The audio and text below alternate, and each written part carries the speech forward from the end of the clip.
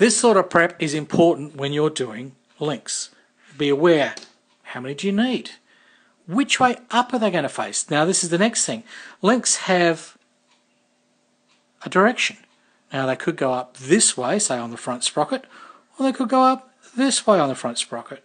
Generally, German tracks sort of, there's two little businesses in here. I always find they kind of point up, but I'll just need to double check that. So let's find a photo and make sure we know exactly which way up these links should go.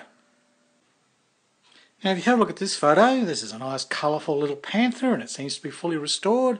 And if you have a look at the links, it looks fairly obvious which way they go. Now the edges of them are sort of worn, so there's nothing there, because normally there's little ridges and marks on the edges of the links, but they're worn flat. So anything can go by is little scoops.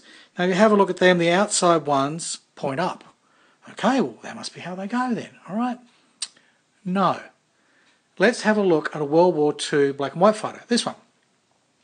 Now, it's more than likely the World War II photo is going to be correct, and if you're not sure, look at 2 or 3 of them, and usually that will confirm the correct way any part goes on your vehicle, if you want to be accurate. And I like my track links at least to be pointing the right way. I mean, it's a pretty basic sort of thing, and it's not hard to figure this out. You just find some pictures. I just went on Google.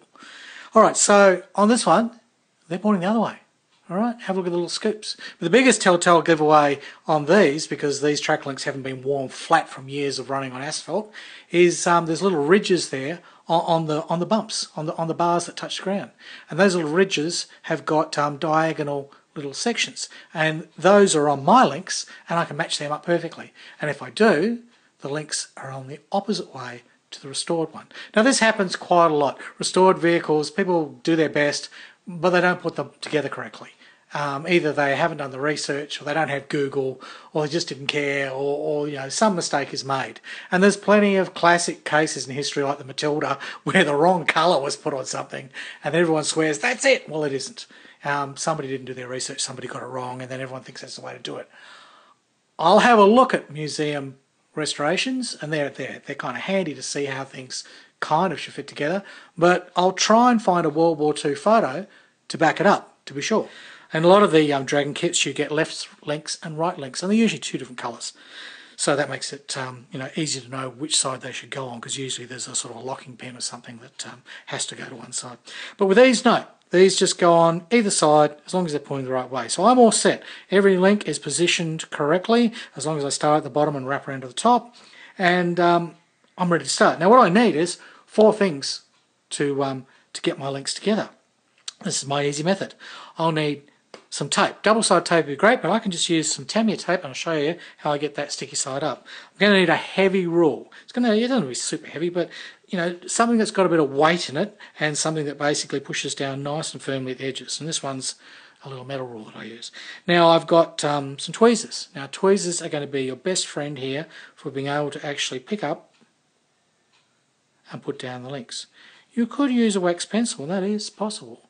But the tweezers give you that certainty that you've grabbed hold of that guide horn, you can put it where you want it to go, and then you can use your tweezers to lock them together. And then last but not least, you're going to need some slow cementing glue. Now, I wouldn't recommend Tamiya Thin. Here in Australia it dries so fast. I mean, we use Tamiya Thin here if we want something to go and set. Because within seconds, Tamiya Thin is almost like CA glue for us. Fupa! It's done, okay? So, doesn't work in my climate. Don't know about yours, but I wouldn't recommend it anyway. The Rebel Contactor is a bit slower, a bit more fluid, and it allows you to cement the links, and then they're all kind of bendy and flexible, and then you can get them in the shape that you want. Now I've done this many times on the many videos I've done about track links, and I'm sure this video will be no different. You'll see shortly. Now I put the Tamiya tape down, sticky side down, then roll it over, place the rule on, and that makes it sticky side up. Easy as that. Now I've got links set out here for one side. They're groups of 10, so there's 80 and there's 6. So the best guess is 86. I've had anything from 83 to 90 recommended to me now as the number of links, but we'll go with the 86 because that's half of the links that I have, and we'll see how that fits once we put them on. Now, as I said, I get the pick up the track links by the guide horn, see, nice and easy. And I've worked out which way they're going to face. Okay, so I'll start on the edge of my rule, I put my first one down. And the reason I've got this tape curled over and up that way is now I've got a surface where I can bump them and they won't fall off the table. Okay, so it should just be an easy matter of placing that one on top and clicking in. Easy as that. And doing it this way too, usually it's a good idea to check with your tracks which is the way they'll fall down. Like if they work better going from the left to the right, I would have started on this side, right? But these, if I'd gone that way, it would have been a bit hard, because if you look, see, there's the troughs, and that's the piece that's going to fall in. So if you try and go that way, well, you're pushing your troughs over the top of your lips. It won't work.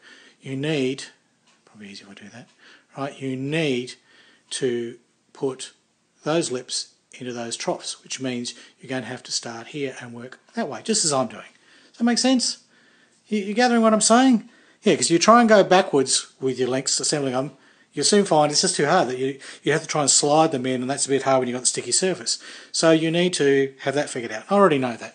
I already knew that before I started. I've done quite a lot of German tracks. And away we go. So assembly is as easy as that. And these links are like a piece of cake compared to like doing a Panzer II. So I'll keep going.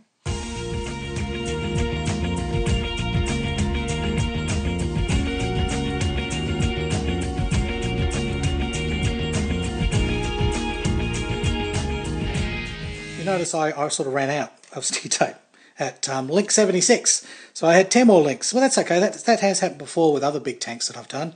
You don't quite get them on a foot rule, but that's not a big issue. You just extend your tape and slide your rule down. Your rule's only there as a template, so these ones back here, they're fine. They're not going anywhere. See, look, they're quite happy. That's the beauty of this method. Everything is just stuck together here, and you know, it's as long as you're not too heavy-handed with it, this pretty well will hold everything in place. So there you are, okay? And as I've gone along, I've just made sure that none of them have popped up, and these are held together fairly well. There's a few stubborn links here and there that kind of pushed against me, but generally it's all done. And you don't need the rule now. The rule was only there as a guide to try and get them straight. So I've got a nice run of 86 links. So here's the easy bit. Take your contactor glue, right, or any slow setting glue, and what I do is the centre is all you're going to need. So one little dab of glue on the centre link, and it'll fall down inside there. And the reason I pick the centre is usually you've got wheels that will cover this, so if there are any glue marks, they won't be seen. And anyhow, invariably we'll put mud and dust and grime and stuff all over our track links, so, you know, for all the trouble we go to, they end up getting covered in crap. You end to wonder why we bother, but they do look good if you do Indy links. They really do, even if it's only a few that are going to pop out. So easy as this, and again I'm banging up against that bloody iPad stand. Tell you what, doing these videos is hard. Modelling's easy. Videoing's hard. Oh, there we go. Okay, so time check for me, it's just on 9:30 on Easter Friday morning. So I'll let these set for about 15 minutes. I'll make myself a cuppa, and at 9:45 I'll wrap these around my tank. By 10 o'clock it'll all be done. And I could have done 2 sets of runs at once if I wanted to, but I decided not to do that with the video. It'll look a bit too complicated and sort of confusing. But there's nothing stopping you from, say, having your rule in the middle and doing a set of links either side, doing the 2 runs together, cementing the 2 runs together and wrapping them on together, because it literally only takes a minute or so to put them on. They won't get any, you know, more glued and set in place, because really these are going to take a good hour or two after I've wrapped them to set. Alright, enough waffling. I need a cup of coffee, and come back in 15 minutes. Alright, it's 15 minutes later. It's only a couple of seconds for you, I know, it's the magic of television. Now, I've shown it before, to get the tracks off, you just put tweezers underneath the tracks, above the sticky, and easy as that, nearly. My extension got a little bit in the way, but that's okay, that came off. Alright, so that's now given me my whole track length, you see, and it's now going to be easy to wrap around. So we'll get all that out of the way. Now, what I found as I started to wrap these, one, I'd accidentally dislodged the end link over there that was on my extension sticky tape, so it fell off. And then some of them weren't really holding and bending the way they should. I thought, well, this is strange, it's never happened to me before. Then I had a look at my links, and my method of just putting that little dab of glue in the centre, well, that works fine for all the small tanks and basically the Russian tanks I've done. That's fine, but these are great, big, heavy links, and there's a lot more plastic going on, there's a lot more bendiness there. So I've gone back and added a dab of glue either side, just basically inside the guide horns all the way down, and I've allowed a little more time for that to get tacky and set. So here's a bit of learning, and this happens, you know, you have methods and you have ways of doing things, and sometimes they go wrong, and you have to go, well, what happened? What did I do wrong? Well, essentially, these just required a little more gluing. So now that I've got enough cement on there to really keep the thing together, let's see if we can wrap them round. So I've got everything facing the right way, my links are the right way. Now the thing I've got to look at is the sprocket. That's going to be the hardest thing. And what I also need to decide is where am I going to join. And I'm going to join, say, hidden. I don't want the join to be seen up here. Not that it should matter, but I like to join somewhere around here.